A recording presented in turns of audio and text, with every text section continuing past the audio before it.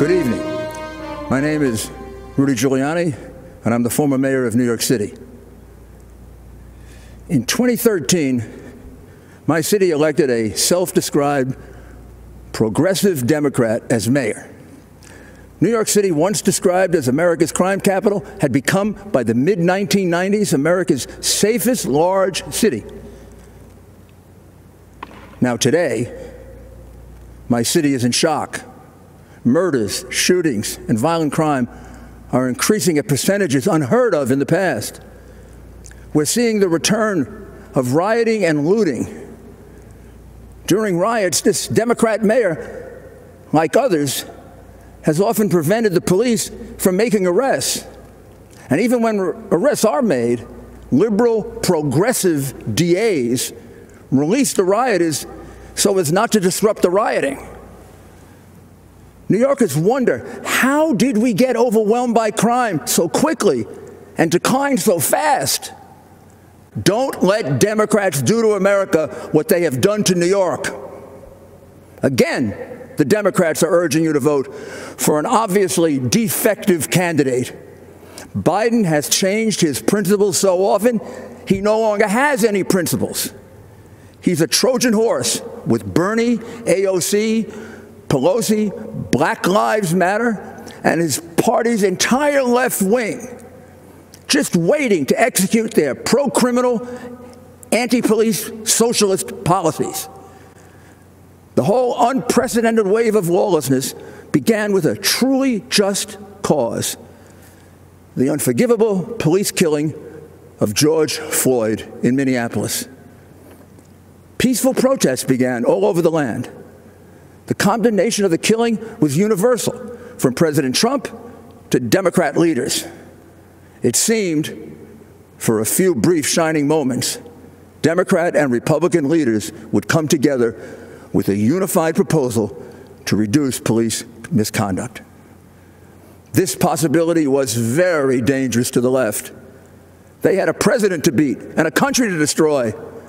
And although an agreement on action against police brutality would be very valuable for the country, it would also make President Trump appear to be an effective leader.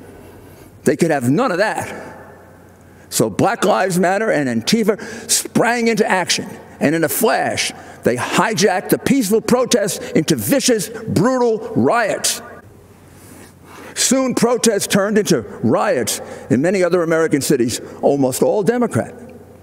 Businesses were burned and crushed, people beaten, shot and killed, police officers routinely assaulted, badly beaten, and occasionally murdered, and the police handcuffed by progressive Democrat mayors from doing anything but observe the crimes and absorb the blows. But the worst of it was the slaughter of innocent young people with their whole lives ahead of them. The murder of 4-year-old LeGrand Talfaro in Kansas City shocked the nation, but not Black Lives Matter or their many Democrat supporters. 17-year-old basketball star Brandon Hendricks was killed in the Bronx just days after graduating high school and on his way to St. John's to play basketball. He passed with only a brief mention.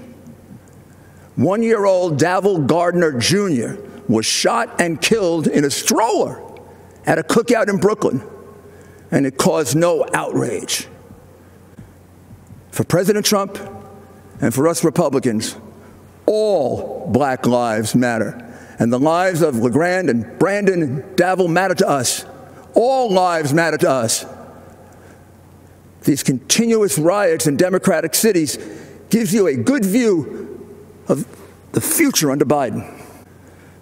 All 5 of the top cities for homicides, like the top cities for rioting and looting, are governed by progressive Democrats, using the progressive Democrat approach to crime, which is to do nothing substantive to reduce it, to release prisoners, as many and as soon as possible, and to go to war with the police, the only group with the capability to protect your citizens. It is clear that a vote for Biden and the Democrats creates the risk that you will bring this lawlessness to your city, to your town, to your suburb. There is no question that this awesome job of restoring safety for our people cannot be done from your basement, Joe. There's also no question that President Trump will fight with all his strength to preserve the American system of government and our way of life. In critical times in our history, America has always been blessed with the right person to handle the crisis. Washington, Lincoln, Roosevelt, Reagan were perfect for the challenges they faced and brought our nation through gloriously. President Trump, with his boundless love of our country and all our people, his disciplined work ethic, his exceptional ability to inspire, and his deep understanding of our system of government and the strength of American values is the man we can trust to preserve and even improve our way of life. Mr. President, make our nation safe again.